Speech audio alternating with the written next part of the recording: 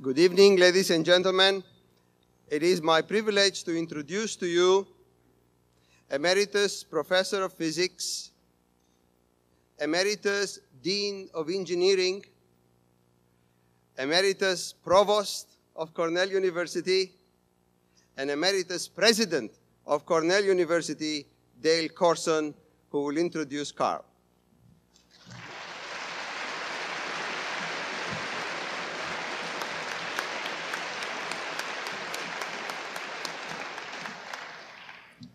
Professor Terzian, ladies and gentlemen, it's my pleasure to introduce Carl Sagan for his lecture, The Age of Exploration.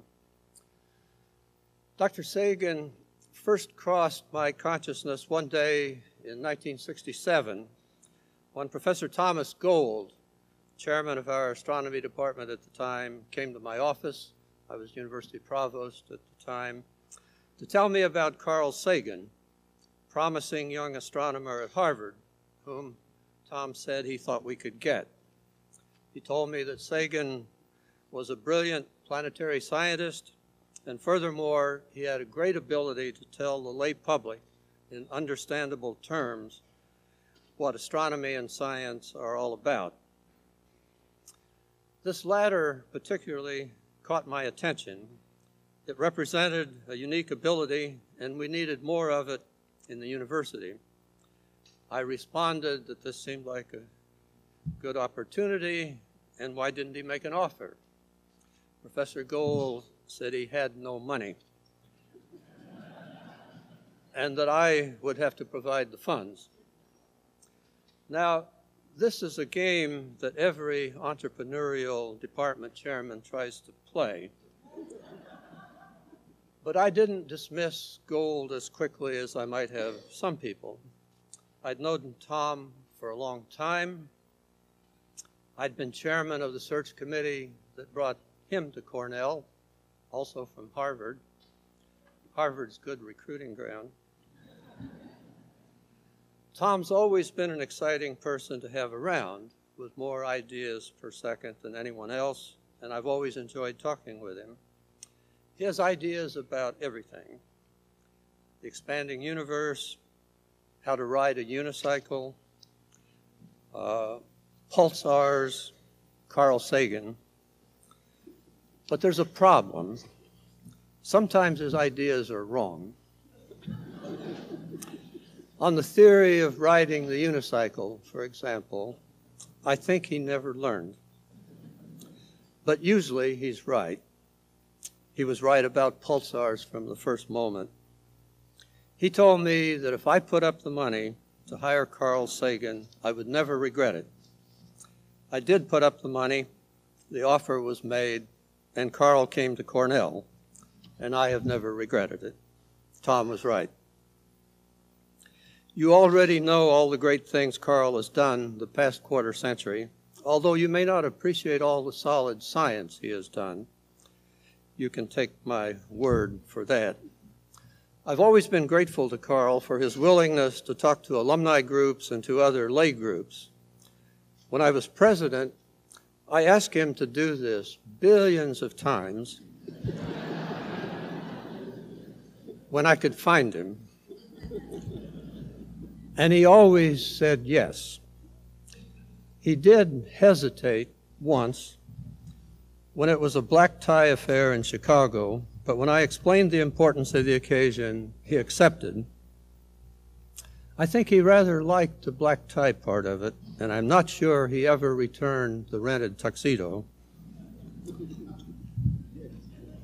Maybe that's why he's never been able to go back to Chicago. Carl has received more honors and awards than I could possibly relate.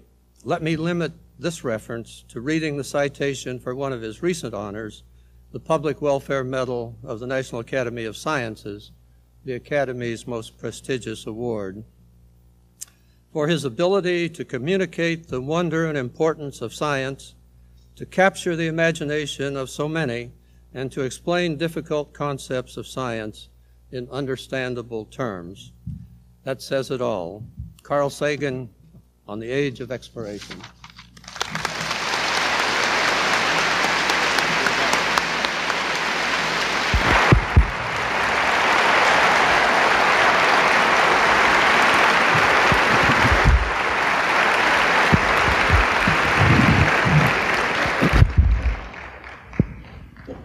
Thank you, Dale. I never knew that Tommy hit you up for my salary. I'm grateful to you both. It's true that Tommy Gold recruited me for Cornell.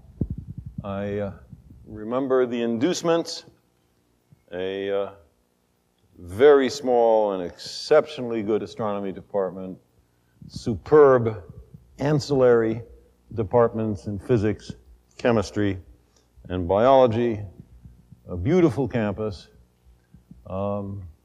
laboratory facilities,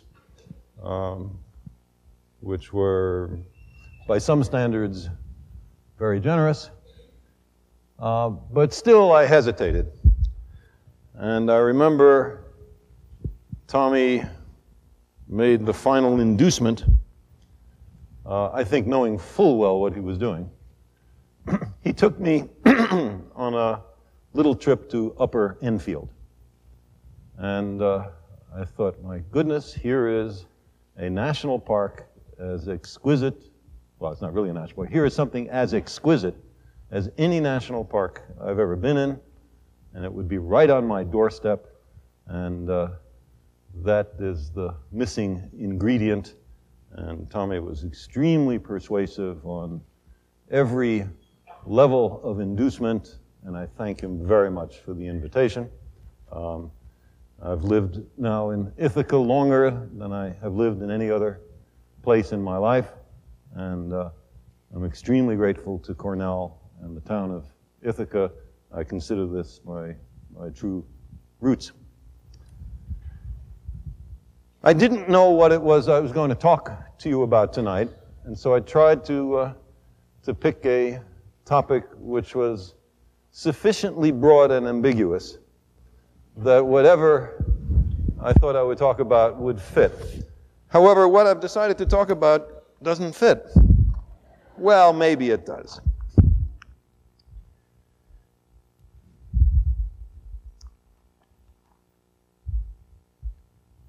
We humans have had civilization only for about 10,000 years.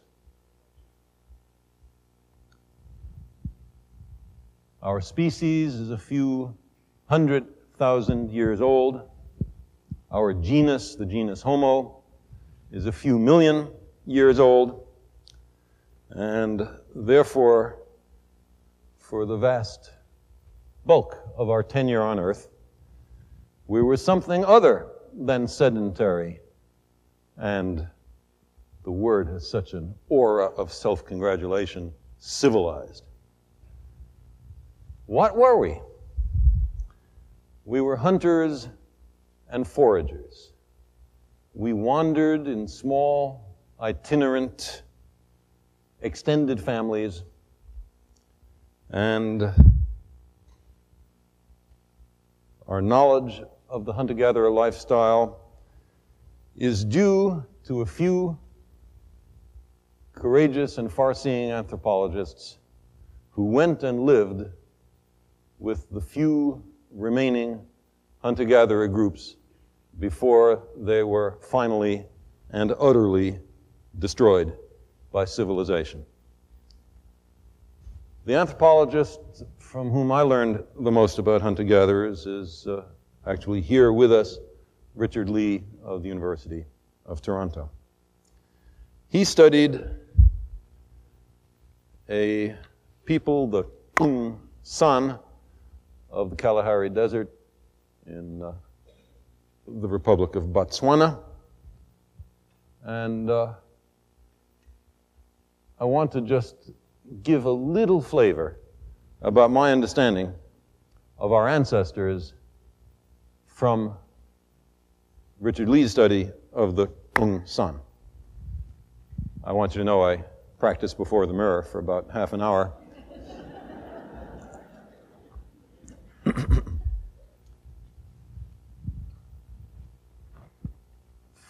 The first thing that I think is very important is that they are highly technological. The technology is wood and stone and domestication of fire technology. but it's absolutely technology, and there are experts and other people who are not quite as good at the technology. But not only are they technological for fun, they are technological because their lives depend upon it.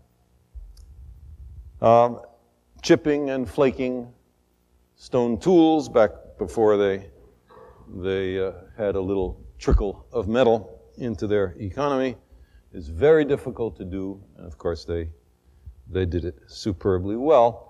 And the archaeological and anthropological record is clear that we were technologists all the way back to the beginning. So the idea that science and technology is something new, something unusual, something we can even find books that say not really very human, is completely backwards.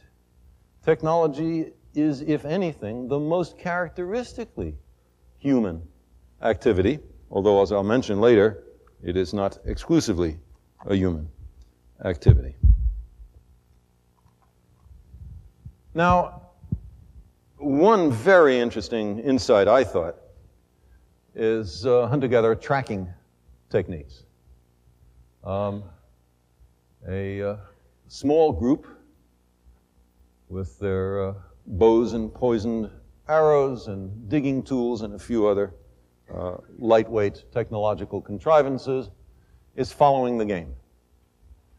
They come near a stand of trees. They take one close look at the ground. Immediately, they know how many animals went by, what their ages and sexes were, how long ago they passed. This one is lame in the back left foot. At the pace they're going, we should be able to overtake them in another 2 hours if we hurry. Now, how do they know all that? In fact, what do they notice in order to follow the game on which their lives pretty well depend? One thing is a hoof print. Different animals have different characteristic shapes of their hooves. Different size animals leave different size hoof prints.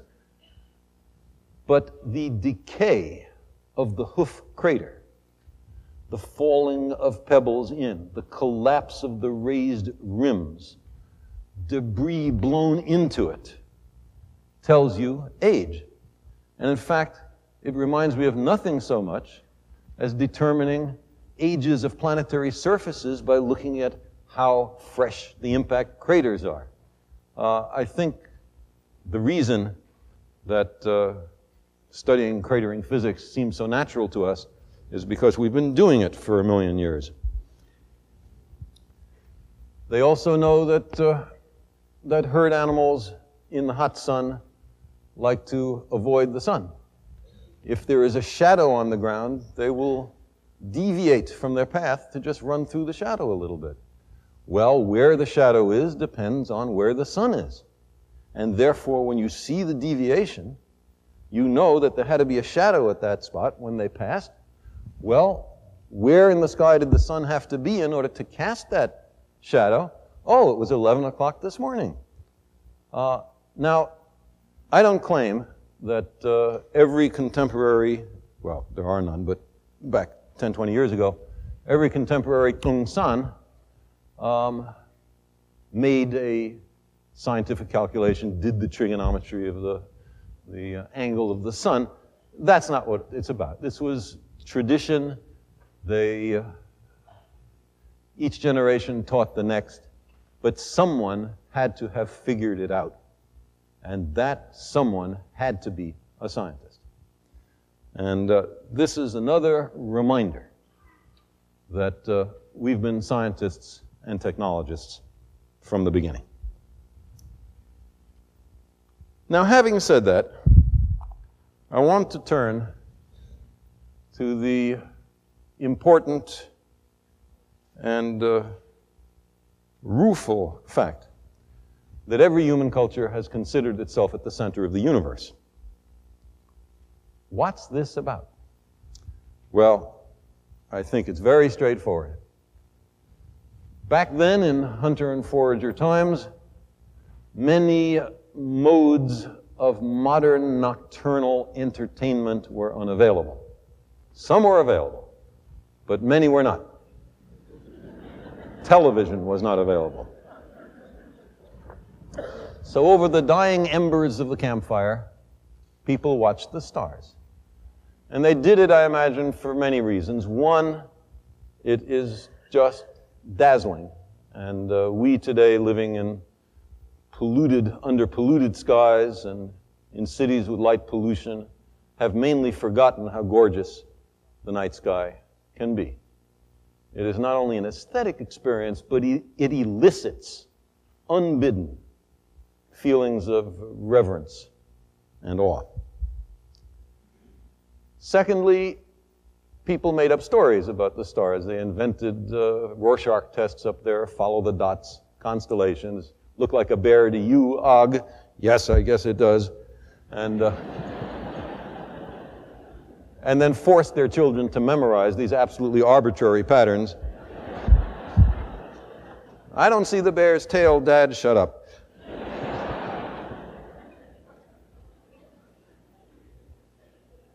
And then myths were invented either before or after. So these were visual reminders of stories. The bear ate your grandpa, something like that, was put up in heaven as an example. Or there was the story first, and then people put the bears up there. But beyond that, there was something enormously practical. That is, the stars and their rising and setting are a great clock and calendar in the sky. And in the absence of artificial timepieces, that's extremely important, because there are certain seasons of the year when the herds are running. There are certain seasons of the year when the trees are ripe with nuts or fruit. And if you know what those seasons are, and you know what the moment is, you can prepare, and you can also eat. Now, the most superficial examination of the sky shows the stars are rising in the east. Some of them pass directly overhead, and some of them pass on small circles close to the horizon. But they all rise in the east, they all set in the west. And then, in the daytime, they do something else. They somehow go around the bottom of the earth that none of us has ever seen. It's flat as a board, of course. And then the next morning, they come up again in the east. Now, there's absolutely no doubt from this fact that the stars, the planets, the sun, and the moon all go around us, and we're obviously not moving, that we are at the center of the universe. It's an observed fact. Anybody who denies that there's something wrong with them. This is the geocentric conceit. Now, not only did every culture draw this conclusion, but I think it's clear that our ancestors took enormous personal satisfaction in it. Because think about it. We are at the center of the universe. The center of the universe is surely an important place. Not only that, what other animals, what plants make use of the apparent motion of the stars? Only us. Therefore, the stars have been put there for our benefit. And the sun and the moon are practical objects. Maybe, there was some confusion. Maybe you know the old story about the Persian wise man and philosopher who was asked which is more useful, the sun or the moon, and replied, of course, the moon, because the sun shines in the daytime when it's light out anyway.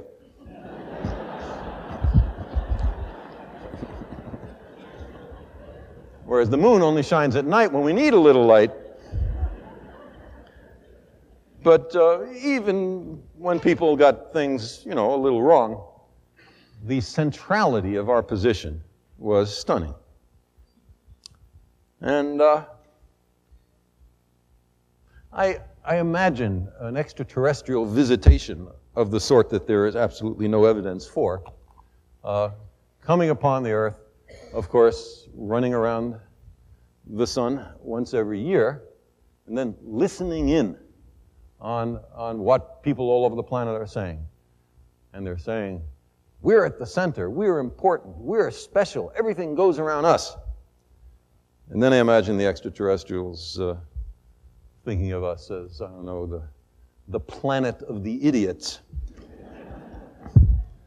But that's too harsh, because there's a resonance here between the most obvious interpretation of absolutely straightforward observational facts that every person can verify for him or herself, a resonance between that and our emotional hopes and needs.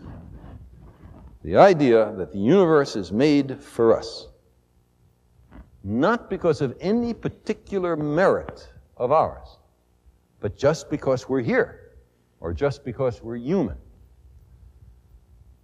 To me, this seems to resonate with the same psychic wellsprings responsible for the view that our nation is special and the center of the universe, which, by the way, is the literal meaning of the Middle Kingdom for centuries applied by the Chinese to China.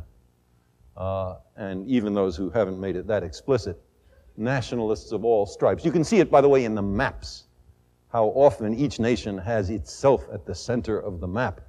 And other nations look at it as extremely peculiar to see Peru at the center of the map. What's it doing there? It's weird.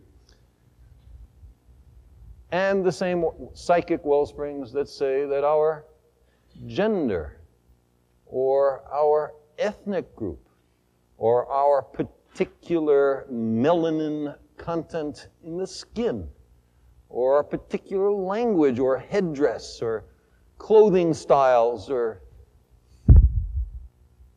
convention of pulling out the handkerchief when we sneeze, or anything, is important and central, and all those alternative ways of being human are somehow less central, less important, less worthy than we are. We have a weakness, and scientists are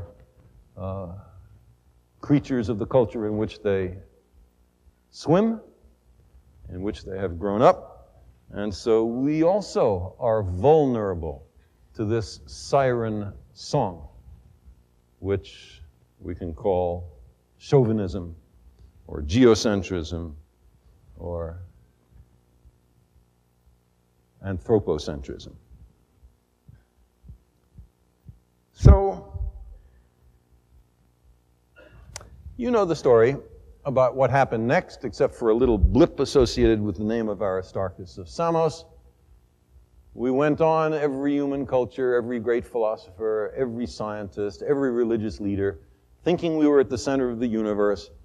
We put it in various guises in our scriptures, declared the scriptures to be infallible, thereby making it not just a secular, but a religious crime to even think about the issue, until in the late 15th century, an astronomer, cleric from Poland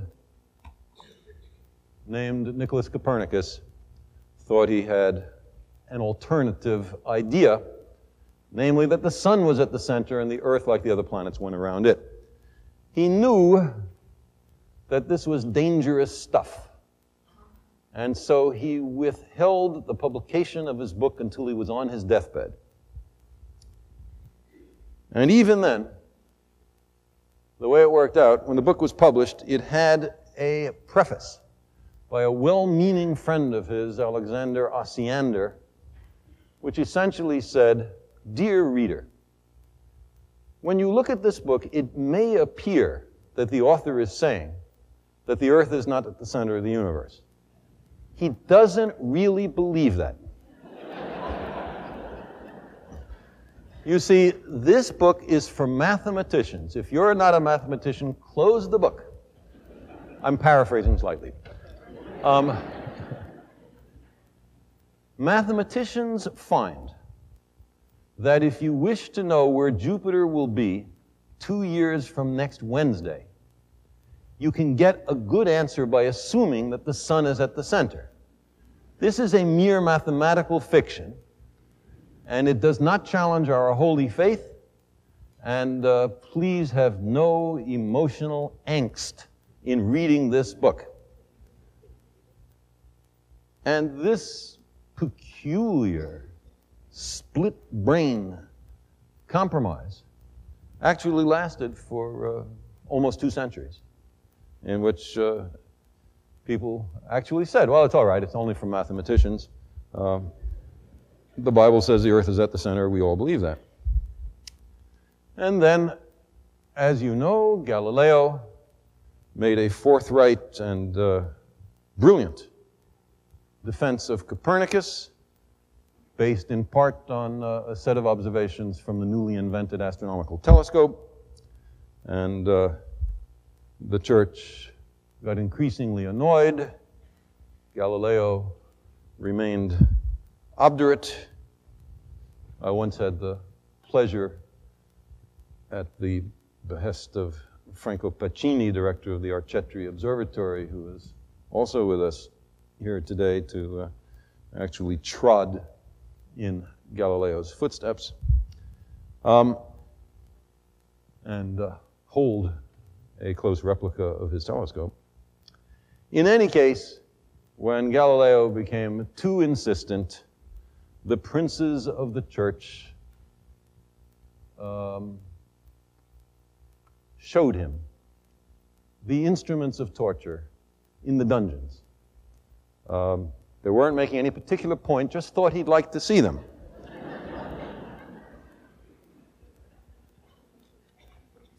And shortly thereafter, Galileo made his famous confession in which he abjured the abominable doctrine that the sun and not the earth was at the center.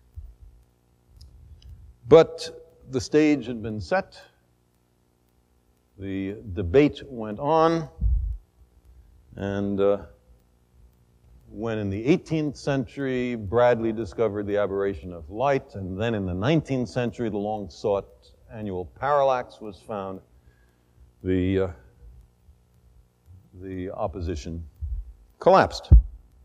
And now everybody is taught that the earth is not at the center of the universe.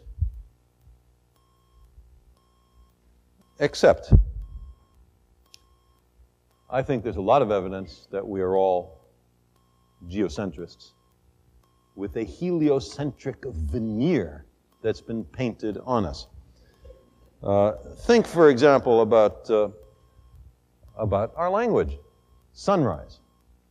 I was up before sunrise. Sunset. It was a gorgeous sunset. But the sun isn't rising or setting. The earth is turning. Think of how difficult it is for us to simply parse a simple word or phrase which conforms to the Copernican perspective. Billy, be sure to be home before the rotation of the earth makes the local horizon occult the sun. Billy's gone before you're halfway through. Why isn't there any snappy phrase like sunrise or sunset in the Copernican context? Recent opinion polls show that 25% of adult Americans do not know that the earth goes around the sun and takes a year to do it. In China, the figure is 70%. If you bear in mind that the Copernican perspective gets a lot of press in the United States. I mean, there is NASA. There are television programs other than In Search of or Obscure and Erroneous Mysteries or whatever it's called. We do hear that the sun is at the center, and still a quarter of us have missed it. And in China, you can see where there isn't a NASA and where the television programs much less sophisticated, a much larger percentage of people have missed it. If anything like China is typical, it may be that today, 5 centuries after Copernicus, most people on this planet still think, in their heart of hearts, that the Earth is at the center. So I think congratulations on our insights in deducing are important. There's something fantastic and great about human beings. There is then actual observation of the circumstances nobody ever thought to look before. And then the result is the daunting and disquieting discovery, no, we're not at the center, no, we're not important. And to my mind, many of the key findings of science, much of the modern scientific perspective evolves from debates with that character. So let me just try to outline a few examples.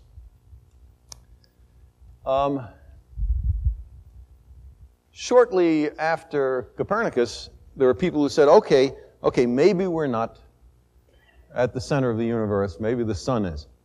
But we're close to the sun. Look, we're almost at the sun. So we're almost at the center of the universe, it's almost as good. Well, was the sun at the center of the universe, which we can loosely translate as at the center of the Milky Way galaxy? Well, the answer is no. We are not at the center, where it looks important, or at least well lit. Instead, we are in, or at least near, an obscure spiral arm 30,000 light years from the center of the Milky Way galaxy, in the galactic boondocks. If you were an intergalactic traveler coming into the Milky Way, what would you think of someone who said, "Excuse me, Captain, that's the center of the Milky Way, it's true, but count out spiral arms with me. See, there's one, there's another one really big and beautiful, there's another one. Then over there you see that somewhat obscure spiral arm? Well, don't look exactly in it, but just a little out of it. See over there? I know it's hard to see. Take a closer look, right there. No, not that one. That one, see? Yeah. The guys who live on that one say they're at the center of the universe, and the entire universe is made for their benefit. What would you think of those guys?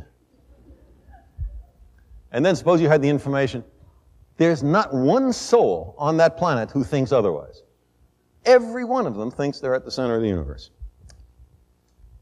Then there was a moment when it was thought, well, at least the Milky Way we're in the only galaxy. But no, that's not the case. Not only are there other galaxies, there may be as many as 100 billion of them. Then there was a moment when the Hubble flow was discovered, when it was found that the galaxies are all running away from us, the more distant galaxies running away the faster, as if we had committed some dreadful cosmic social blunder. When there were people who breathed a sigh of relief, this was in the 20s of this century.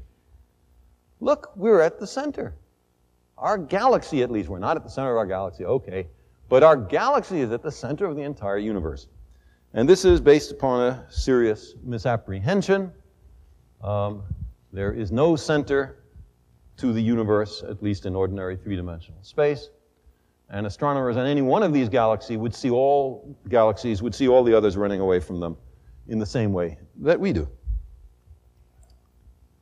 Then there was, for a long time, all through my growing up and undergraduate and graduate school career, the the statement, there are no other planets. There was always, that is, in no other solar system, there was always a nearby star that was suspected to have planets, and it never did. Barnard's star was, for a long time, a leading hope. And if there are no other planets, if life has to arise on planets, then there's no other life, and there's no other intelligence, and so in that sense, we're at the center of the universe. Well, one of the things about the age we live in, last 15 years, is that this chauvinism is in the process of teetering and collapsing. Because we find that more than half of the nearby young sun-like stars have circumstellar disks of gas and dust extremely like what has been deduced for the birthing grounds of the planets in our solar system, the key datum being that the orbital planes of the planets are very largely coplanar. And this was, by the way, something that Isaac Newton, no less, thought he could deduce the hand of God from. That is, God took each planet and threw it in the initial condition, all in the same plane. But Kant and Laplace independently knew better, and they used nothing more than Newtonian physics. Newton had just missed it. That the conservation of angular momentum meant that an irregular spinning, contracting cloud would collapse into a disk, and the planetary formation would occur in the disk, and therefore you had to have, collisions aside, coplanarity of the orbits of the planets. Not only are there amazingly numerous such circumstellar disks, but we now have the first bona fide extrasolar planetary system going around a star that must be at the bottom of the list of potential candidates that anyone would have imagined, a pulsar named B 1257 plus 12. This particular pulsar is something like the size of the Cornell campus. It's something like an atomic nucleus the size of the Cornell campus, spinning at 10,000 RPM, 10,000 revolutions per minute. It's a supernova remnant. There was a colossal catastrophe that blew off most of the mass of that star. And going around it are at least 3 planets, 2 roughly Earth-like mass, 1 roughly lunar mass, a little in closer than Mercury, Venus, and the Earth. And whether these planets survived the supernova explosion or formed recently out of the supernova debris, whichever it is, the processes which lead to planets look to be a very broad and general application. And the technology is now improving so that in the next 10, 20, 30 years, in other words, in the lifetime of most of the students in this audience, we ought to have completed comprehensive surveys of the nearest few hundred stars, maybe much more than that, to see what planetary systems they have.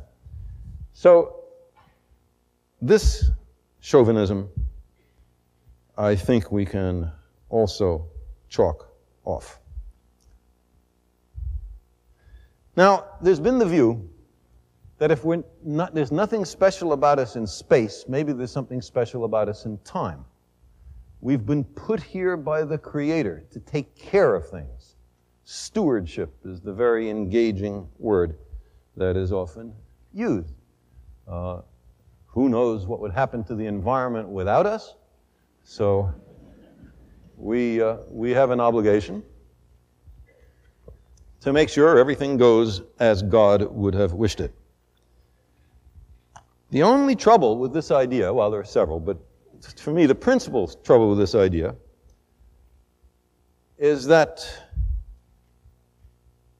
99.998% of the lifetime of the universe from its beginning to now was over before any human appeared on the scene.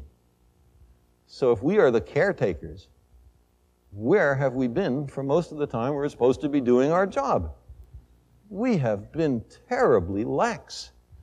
I could see that the chief gardener might be very annoyed with us, which in turn might explain a great deal.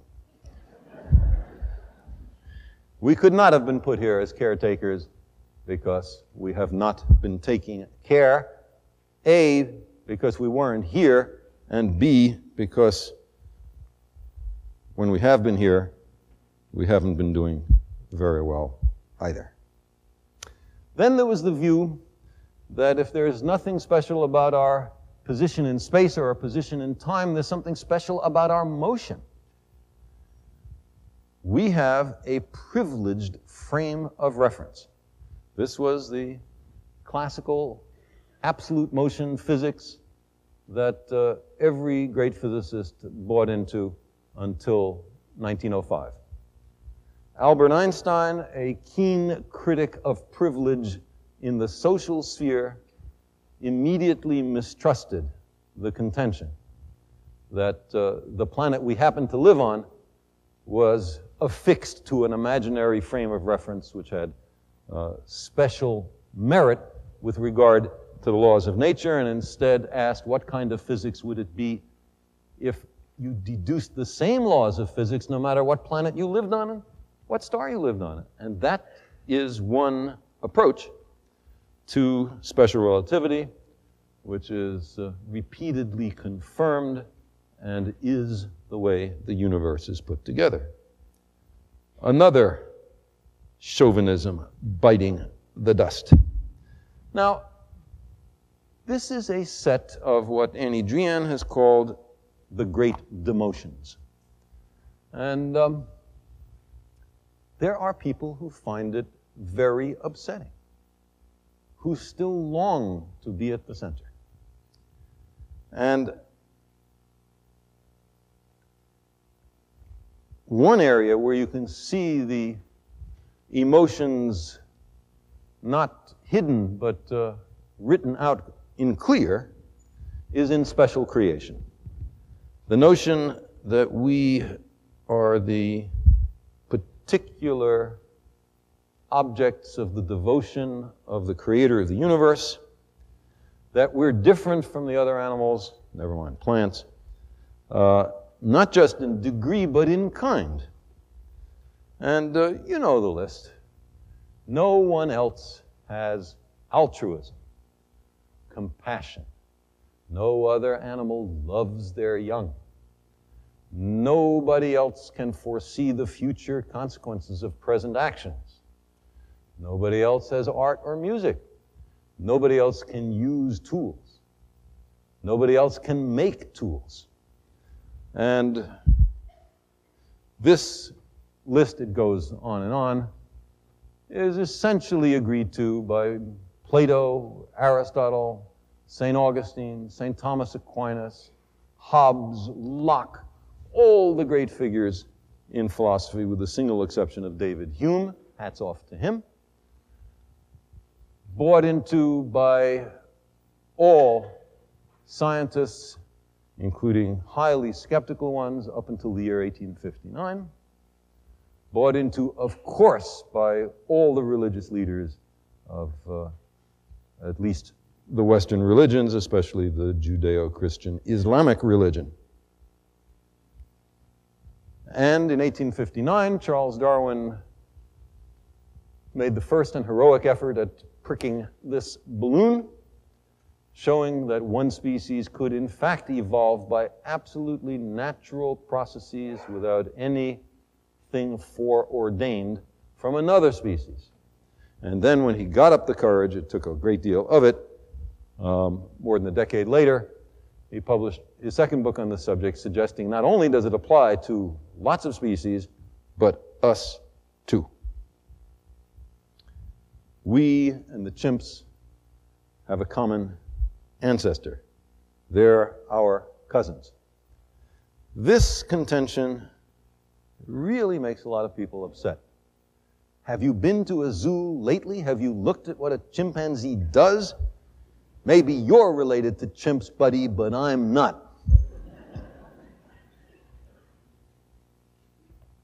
Well, we can learn about chimp behavior in zoos about as well as we can learn about human behavior in jails. And for exactly the same reasons. They don't bring out the best in us. But when people like Jane Goodall devote themselves to observing chimpanzees in their natural habitats, the chimps get used to them. The chimps have no trouble recognizing after a while that the humans are somewhat inept chimps.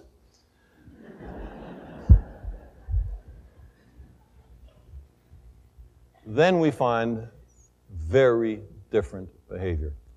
And I can't resist telling the story of Geza Teleki, a anthropologist and animal behaviorist who wished to learn chimpanzee technology, particularly the termite fishing industry in which they are adept. And so he apprenticed himself for 9 months to a chimp named Leakey, who was expert. Now, the chimpanzee termite fishing industry goes as follows. You find a reed, not any kind of reed, the right kind of reed. You strip it of supernumerary branches, feel that it's right, and then go to the enormous termite mound. Now, each night, the termites cover over the entrances to their nests. The chimp takes one look, scratches away 2, 3 places where the entryways have been walled up, takes the reed or grass stem, in one deft motion, puts it down into the termite mound, gives a few twists, carefully pulls it out. The thing is covered with termites. The chimp goes, nom, nom, nom, nom, and here is a good source of protein. Now, if a human were dropped down in this same place and had a need of protein, this source is unavailable to humans. Teleki, spending full time on this problem for months, could A, not break off the right kind of reed. He, in fact, had to use the leftovers that chimps had picked out, could not, after 9 months, find the openings to the apertures that the chimp takes one look at and opens up. Could not put it down deftly, would do that and the thing would come out accordioned. Could not wiggle it enticingly to get the termites on, and could not withdraw it without scraping off almost all the termites. At the end of 9 months, he'd come up with 1 termite per. Chimps know how to do stuff. And how do young chimps know to do what Geza Teleki did not learn how to do? They were apprenticed for years. By the way, in Teleki's wonderful paper, in the acknowledgments, he thanks his patient tutor and apologizes for his failures because they are not the fault of the being he was apprenticed to. It's just humans aren't very good at this stuff. There is, in fact, a bonobo, a kind of chimp, who lives in Atlanta, who not only knows how to use stone tools, but knows how to make stone tools. This source of human pride is again misplaced. Now, of course, there are differences between chimps and us, and we have, electric light bulbs and police cars and CD players and nuclear weapons, all sorts of things that chimps don't have, but we can't say that they don't have any technology. And when it became possible in the late 19th century to do DNA-based sequencing, you could get a quantitative measure of the relationship between humans and chimps, and it turns out that the two species share 99.6% of their active genes. So one way to look at that is 0.4% is a much larger number than we had guessed.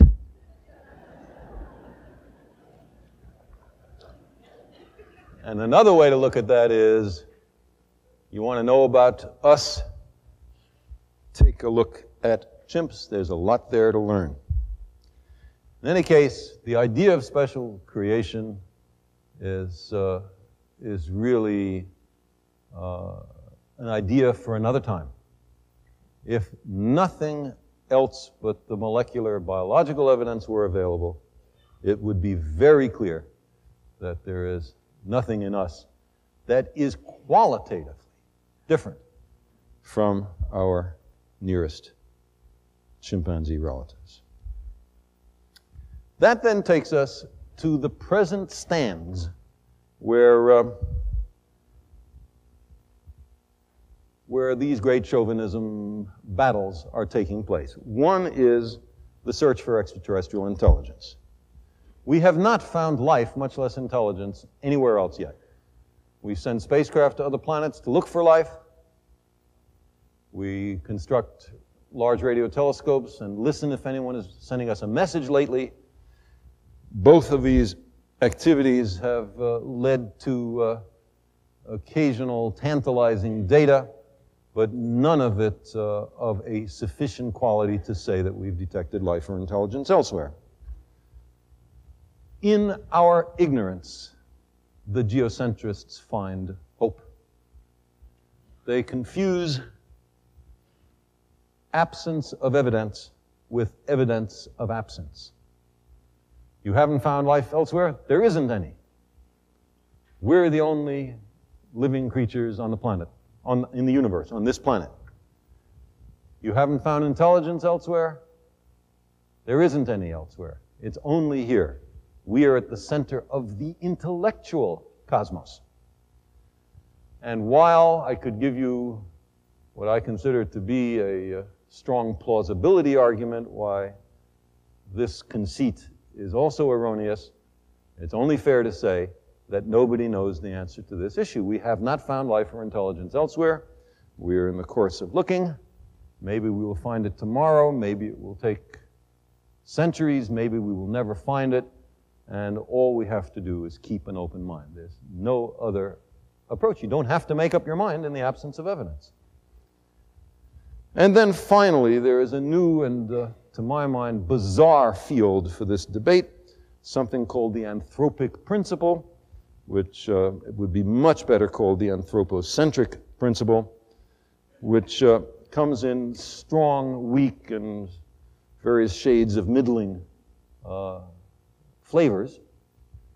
The weak anthropic principle says, if the laws of nature and the fundamental constants of nature were significantly different, then the paths which led to us would have been different and we wouldn't be here. That is unexceptionable, certainly true. No problem. But then there is a strong anthropic principle which, to my mind, is dangerously close to the following argument. We would not be here if the laws of nature and the values of the physical constants were other than they are. Therefore, the laws of nature and the physical constants are as they are in order for the universe to produce us. God had us in mind at the time the universe was made, and here we are back at the center of the universe again. There are many things which can be said about this, including the point that Philip Morrison, among others, has made, that who has traced through what other laws of nature and physical constants will lead to the functional equivalence of life and intelligence? It's impossible to do. You can also argue against it that it is not very vulnerable to experimental investigation. But I would just like to point out that there's something telling about calling it the anthropic principle, because the same laws of nature and the same physical constants are required to make a rock as to make a person. Why is it not called the lithic principle? So there's a strong and weak lithic principle. And in the strong lithic principle, the laws of nature and the physical constants are as they are, so rocks could come into being. Not nearly as satisfying, right? But if rocks could philosophize, I bet you we would hear nothing of the anthropic principle, and at the cutting edge of rock philosophy would be the lithic principle.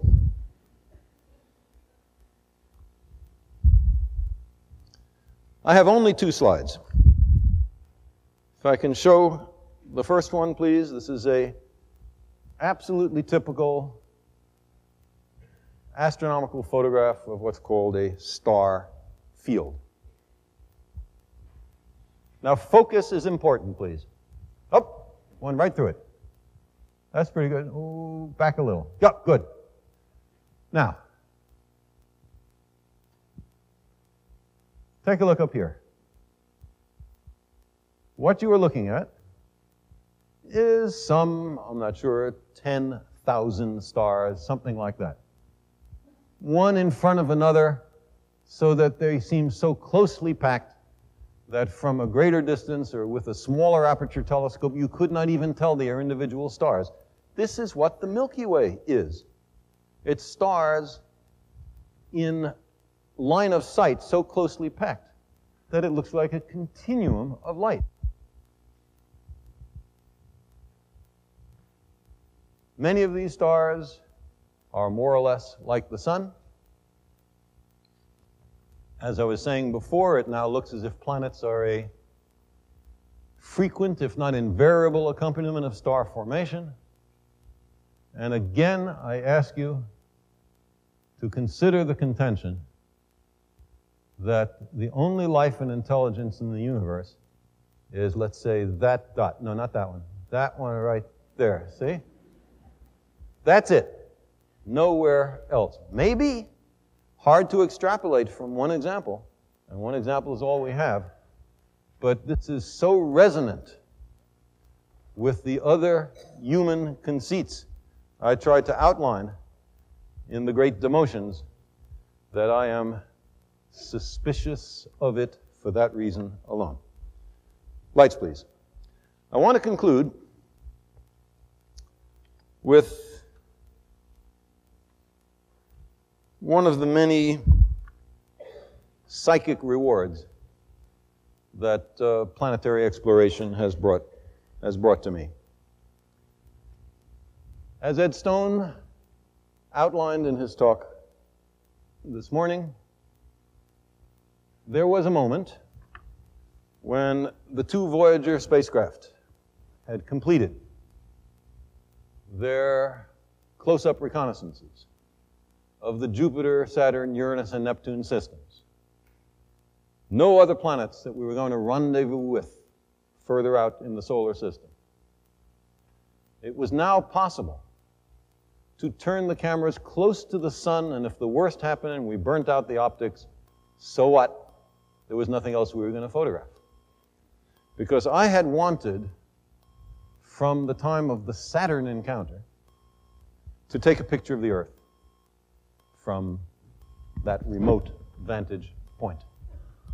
And at the same time, I wanted us to get to Uranus and Neptune and see what was there, and the spacecraft phenomenally outperformed its design specifications, and the bulk of our knowledge of the outer solar system has come because JPL did such a brilliant job with these extraordinary spacecraft coming in on time, under cost, and vastly exceeding the fondest hopes of their designers. Anyway, as Ed well knows, it was by no means easy, even though the downside was almost nil, to turn the cameras back, and it required an actual intervention by the NASA administrator to get it done, but it was done. Now, it was clear that because the picture, Voyager 1 picture, was taken from beyond the orbit of Neptune, that the Earth would appear only as a single picture element, a single pixel. You would not even see continents. You could not tell any detail. I still thought it would be useful to do in the same sense that the great frame-filling Apollo 17 picture of the whole Earth has become a kind of icon of our age, because it said something very powerful to us, including the fact that from that perspective, national boundaries were not in evidence. Well, these pictures were taken in part due to the excellent estimates of exposure times by Carolyn Porco, and I'd like to show you in the last slide. Due to motion, the Earth momentarily, no chauvinistic implications, this is just foreground optics, the Earth in a sunbeam.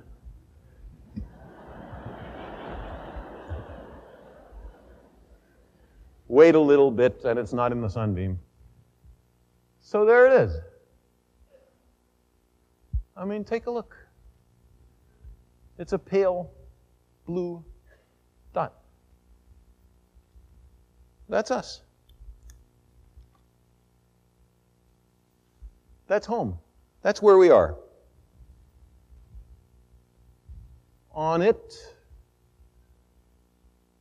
everybody you love, everybody you know, everybody you've ever heard of, lived out their days there.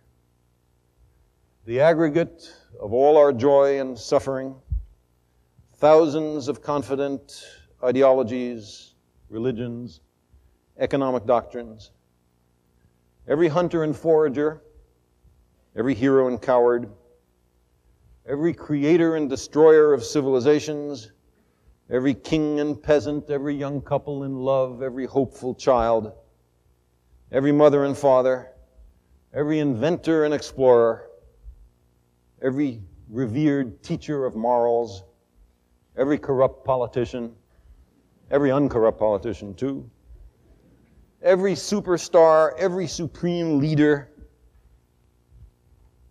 every saint and sinner in the history of our species lived there. The Earth is a very small stage in a great cosmic arena. Think of the rivers of blood spilled by all those generals and emperors, presidents and prime ministers, party leaders, so that in glory and triumph they could become the momentary masters of the corner of a dot.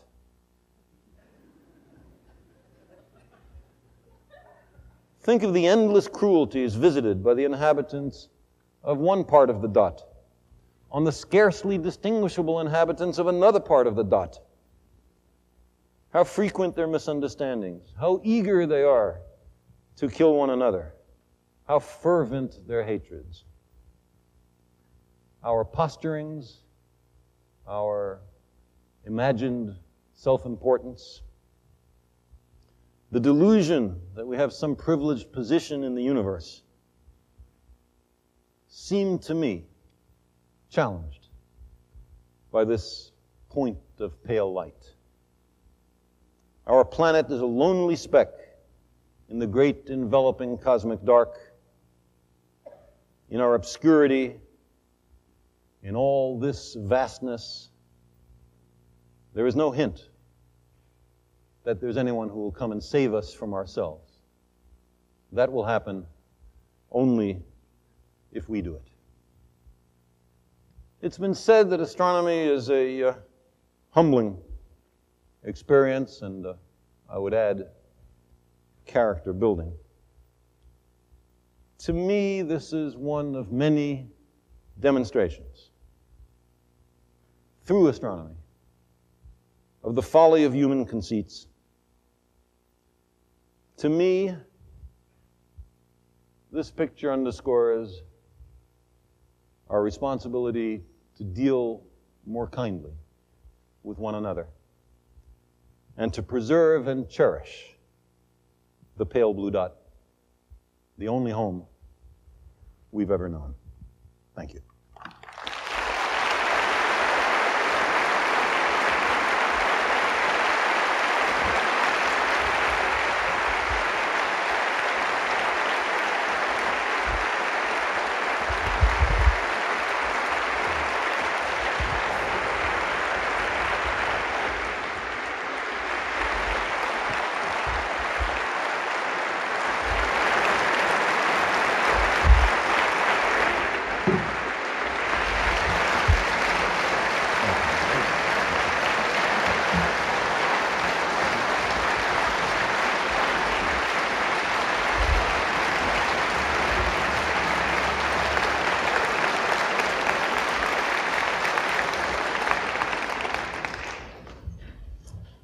Thank you, Carl, for a great speech. I'm already looking forward to your 70th birthday. Professor Sagan will answer questions for a while. If there are microphones in the aisles, if you could come to the microphone, it will make it much easier. He'll field the questions himself. Thank you, Dale. I'd be glad to answer questions on anything anything I've been talking about, or anything else that's on your mind. I don't promise to be able to answer everything, but I'd be glad to give it a shot. Professor James Henderson is not asking a question, but merely taking a picture. Yes, please. Yes, please. We'd like to know two things. First one is, who said billions and billions? That I can answer very quickly. It's someone named Johnny Carson. I never said it. I never, ever said it. He's off the hook, everybody. I mean, it's sort of like Humphrey Bogart never said, "Play it again, Sam." Nobody believes it, but it's elementary, my dear Watson. Say again? It's elementary. It's elementary, my dear Watson, is another, in the movies, he says it. Basil Rathbone says it. But in the Arthur Conan Doyle books, he never says it. Yes, and your second. Okay, so we also want to know, what, if any one thing in particular, would you have yourself be remembered by? You know, I hate the one only kind of question, you know. What's your favorite scientist? Or what's the greatest discovery in the history of the world? I don't know. I have to leave the decision about how I'm going to be remembered, which I hope will not have to be faced for some time, to others. But thanks very much for the question. Yes. I was interested in your great demotions, and I certainly speak more into the mic. I certainly, let's say, agree in most ways with what you say. Where among the great demotions would you fit in, or would you fit in at all, the appearance of consciousness among humans? Yes, that's an important question. I'll repeat it because her voice, while lovely, is very soft. The question is, what about the evolution of consciousness? Isn't this another of the conceits that only humans are conscious? I'm paraphrasing. But would I include that in the demotions? Annie Drian and I wrote a book called Shadows of Forgotten Ancestors, in which we tried systematically to look at each of these, what I've called conceits.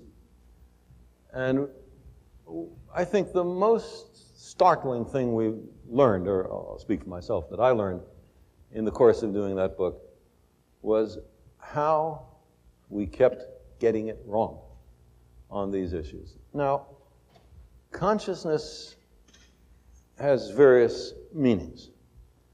If it means an awareness of the external world and modifying your behavior to take account of the external world, then I think microbes are conscious. If you mean deep thoughts, like Bishop Berkeley's contention that nothing exists except what's in his mind, I'm with the microbes myself. You see, how do you know that I think any thoughts? Only because I happen to be communicating to you. You can't easily tell that I have philosophical thoughts by looking at me drinking this cup of water, right? So imagine that I was mute, that I could not communicate by speech or writing or anything else. Then how would you know if I had such thoughts? The evidence for not just the so-called higher apes, but running through the apes and the monkeys, to me is very persuasive that they have thoughts. Not only deep philosophical thoughts, but useful practical thoughts, like lying, like deceit, like planning to fool others, thinking about it far in advance. But let me just give one little image, which I like because it covers many different grounds. These are the results of work at the Arnhem colony in the Netherlands, where there's a large free roaming community of chimps. Males are testosterone riven and subject to raging hormonal imbalances. They get angry at each other and pick up rocks. They go quite a distance to get the rocks in order to confront the guy who they don't like and throw stones. The very act of going over there out of sight of the enemy to pick up the stones and then bring them back to throw the stones shows thinking ahead, understanding a goal and aware of yourself and the opposition. But the most interesting thing is it is common for female chimps, seeing the males burdened with their stones, to walk up to them and disarm them, pluck the stones out of their arms, open up their fingers and throw the stones away. And when the males in a huff gather them up, the females disarm them again. So not only do the males know what they have in mind, the females know what they have in mind. And that, to me, not only is consciousness, but a social arrangement I'd like to see more of in humans.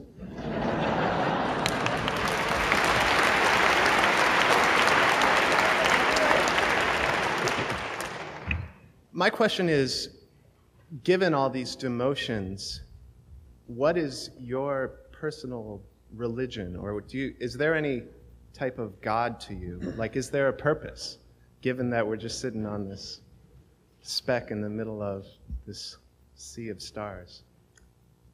No, I don't want to duck any questions. And I'm not going to duck this one, even though I have high religious personages who are close friends of mine in this room. But But let me ask you, what do you mean when you use the word God?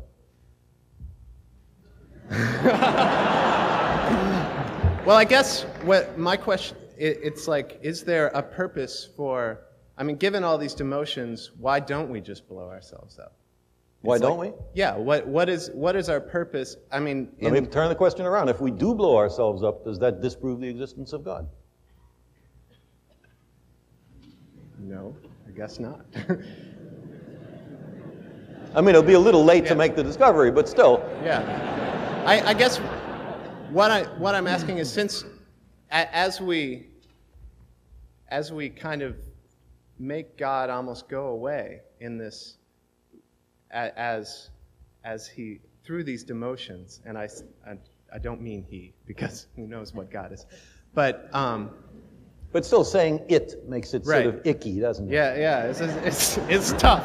We like it to be a he, yeah. don't we? Yeah, we've been trained to think of it as a he.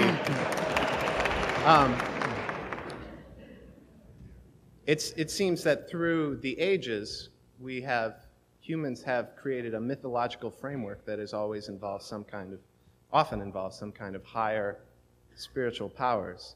And as Every human culture has done that. as that goes away, as we know more and more that, and it seems harder and harder to prove that anything might exist like that, where does that leave us? On our own.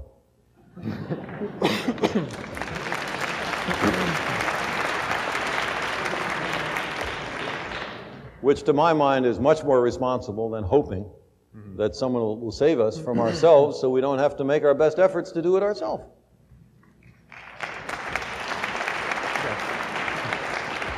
And if we're wrong, and there is someone who steps in and saves us, okay, that's all right. I'm for that, but we, hedged our bets. It's Pascal's bargain run backwards. I'll say another word. The word God covers an enormous range of different ideas, and you recognize that in the way you phrase the question. Running from an outsized, light-skinned male with a long white beard sitting in a throne in the sky and tallying the fall of every sparrow, for which there is no evidence. To my mind, if anybody has some, I sure would like to see it.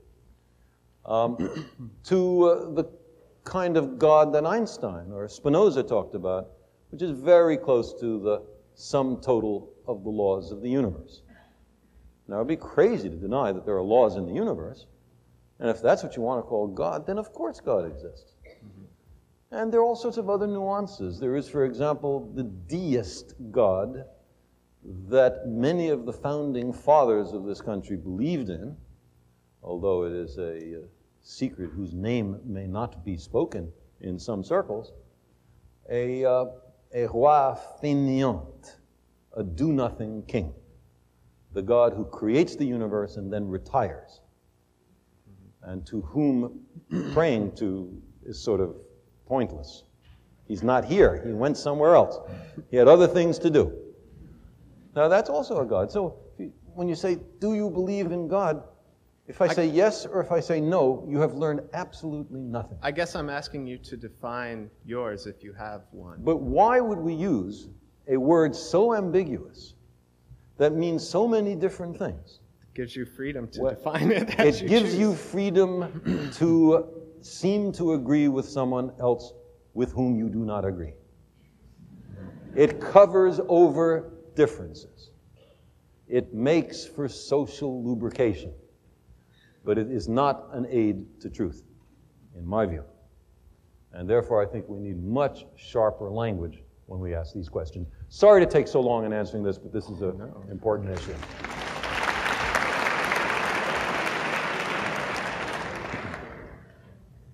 Hi. Hi. Me and some of the other students here at Cornell were wondering about your house. Was it some kind of power plant or what? Power plant. What was it before it was your house? Right. Good. I guess what I said, I try to answer questions even that aren't related to what I talked about. I really let myself in for it. Okay. that is a study that Annie and I work in and where we love it. It was, a long time ago, the headquarters of the Cornell Sphinx Head Society, in which God knows what abominable rites were performed. But I can assure you, these days, it is extremely placid. And Annie says she's not so sure. Anyway, it's very benign, whatever its early history, which goes back to, I think, 1892, may have been. It also was once a sculpture studio of a remarkable Cornell professor, designer of nuclear accelerators, and sculptor par excellence named Bob Wilson. Yes? Yeah. I want to know what your views were on astrology. I know it's a related science to astronomy. On what? On astrology, extrasensory Astrology perception. is a hoax. What's, excuse me?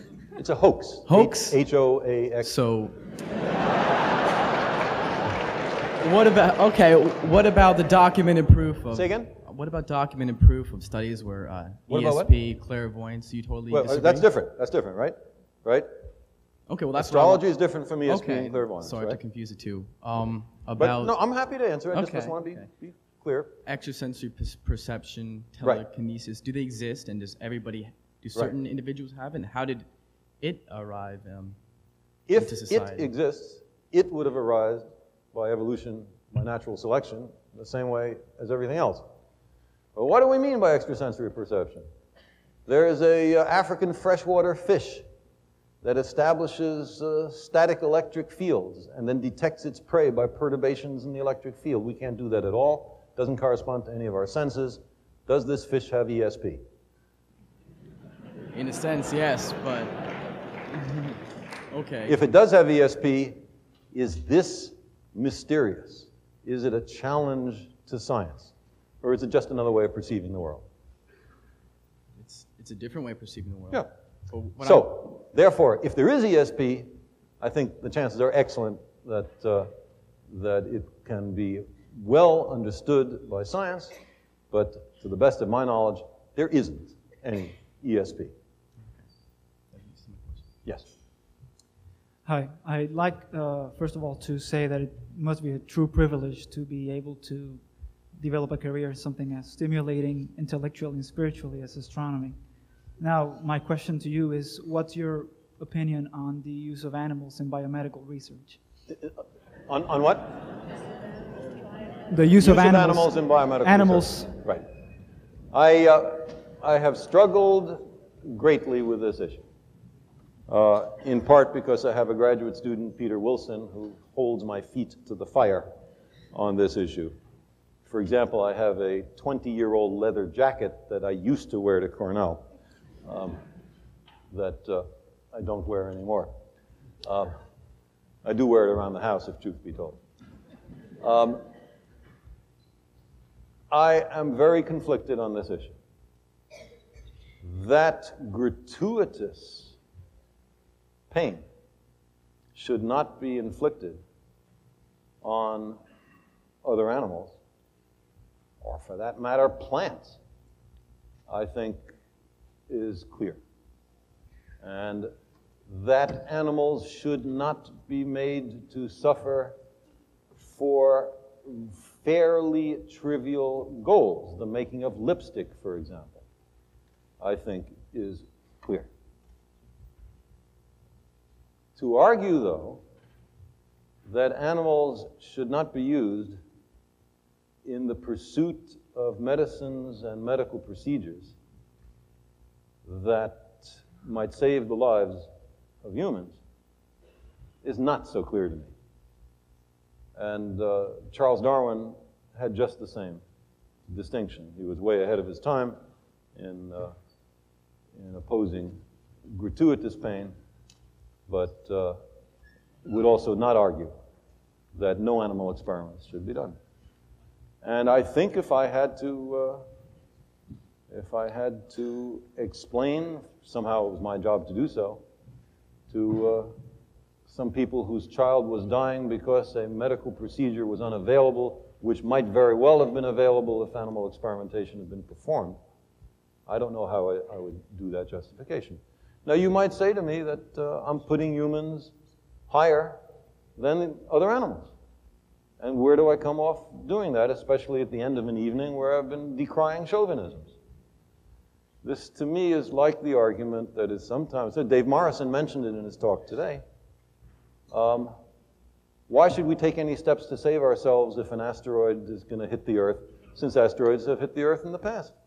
And, others have gone, so we might be here, so we'll go, so, whatever it is, the raccoons will have their chance, or the ants, or the sulfur oxidation state altering submarine worms will inherit the Earth. At this point, I have no difficulty in, since I happen to be, it's an accident of birth, a human being, to justify human beings trying to survive under sometimes trying circumstances. That's my judgment. I'm sure if, I were a lizard up here, I would be talking about, yes, let's sacrifice the humans so we can get better medicine for the lizards. After all, I'm a lizard. I'm sorry, I can't help it. I'm a human. I'm not saying this as if I know what your point of view is, but I'm just trying to clarify how I think about it. Thank you. I'd first like to say happy birthday, Professor Sagan. I'm sorry I didn't get you a present.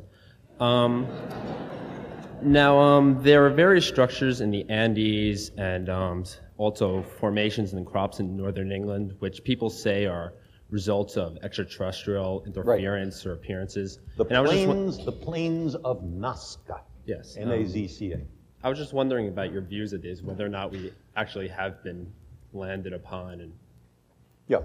Well, one way to look at this is, first of all, where did all this stuff about the plains of Nazca being somehow mysterious and extraterrestrial come from? It came from a guy named Erich von Däniken, a Swiss hotelier, who wrote a book called Chariots of the Gods, which became a worldwide bestseller, in which he argued as follows. On the plains of Nazca in Peru, there are large drawings. Some of them look like spiders, some look like turkeys, some are straight lines. Von Däniken concluded that the straight lines were airfields, and the other stuff was messages that doltish humans were instructed in carving in the desert of Peru by extraterrestrial overseers.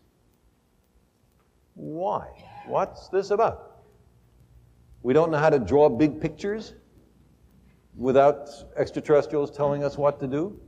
Some of those straight lines are 6 inches across. How big are the airplanes that land on those airfields? What are we to imagine? An interstellar spacecraft effortlessly crosses hundreds, thousands of light years. The cargo doors open, and out come little propeller-driven airplanes about that size, like my 3.5-year-old son plays with. And they land in Peru and tell people, we got toy airplanes, please make airports for us. And by the way, make a big turkey. This is silly. The common feature in all of von Däniken's fantasizing is that he sells our ancestors short. He goes to Egypt. He sees pyramids. Boy, those are big. How big are the constituent blocks?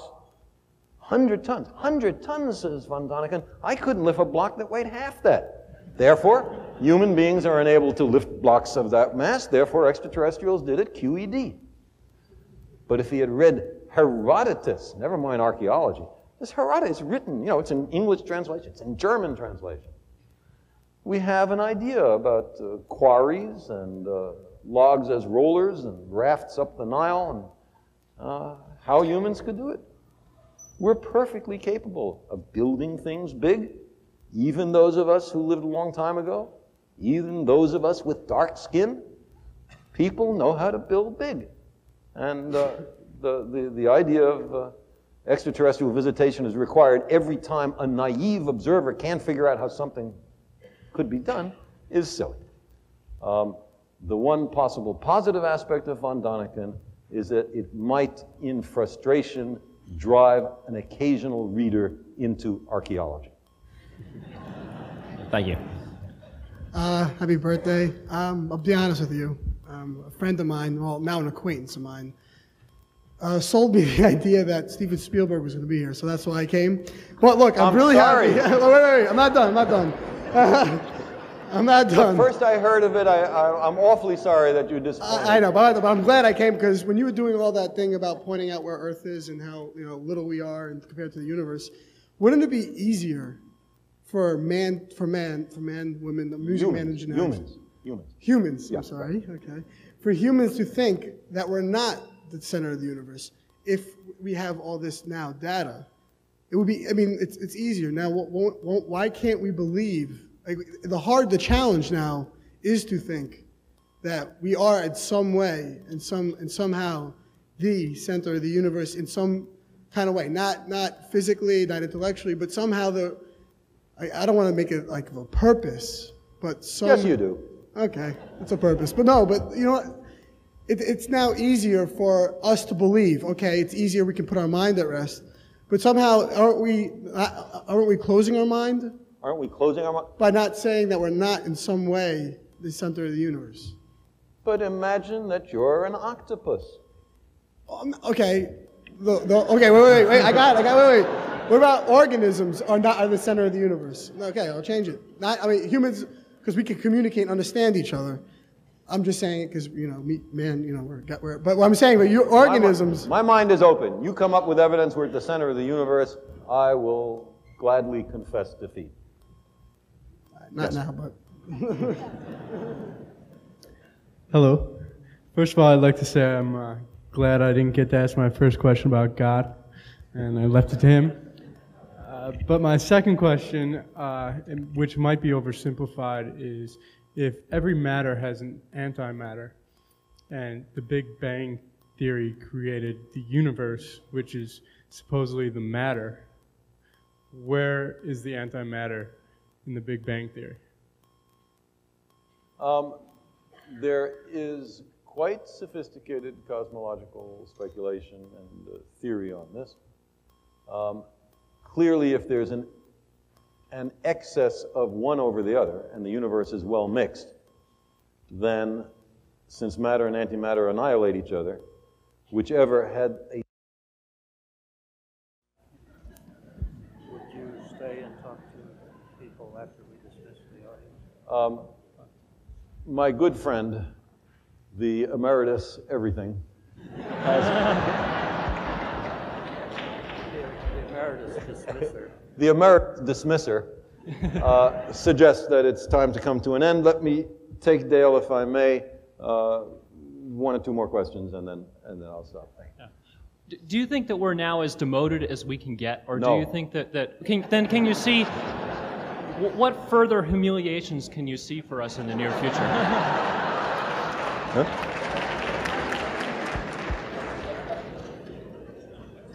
Dr. Wing asked, what further demotions, humiliations do I foresee for us?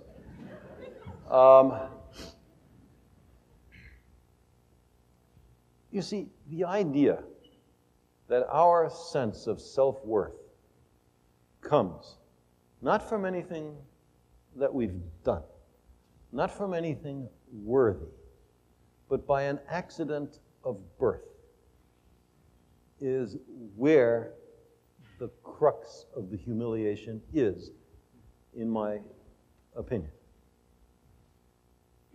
I would say those of us worried about being demoted, those of us who wish for us to be important, should do something important.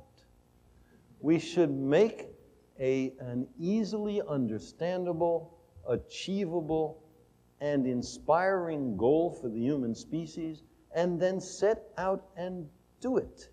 that would give us the confidence that we sorely lack by being dependent on our self-esteem being based on nothing we do. We want to have self-esteem? Let's make a planet in which nobody is starving.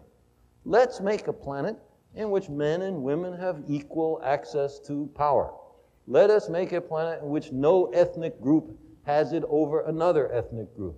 Let's have a planet in which science and engineering is used for the benefit of everybody on the planet. And my personal idiosyncrasy, let's have a world in which we go to other worlds. I think I'll stop there. Thank you.